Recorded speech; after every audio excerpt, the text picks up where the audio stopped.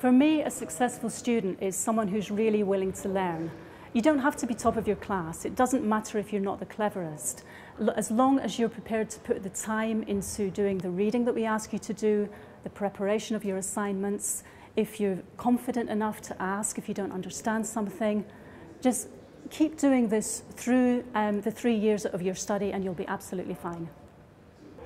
One of the things you can do in order to improve your knowledge about European politics specifically is to learn how to use appropriate websites. Well, what do I mean by that? Some students come to university and think that using websites really just means going on Wikipedia and finding what's there.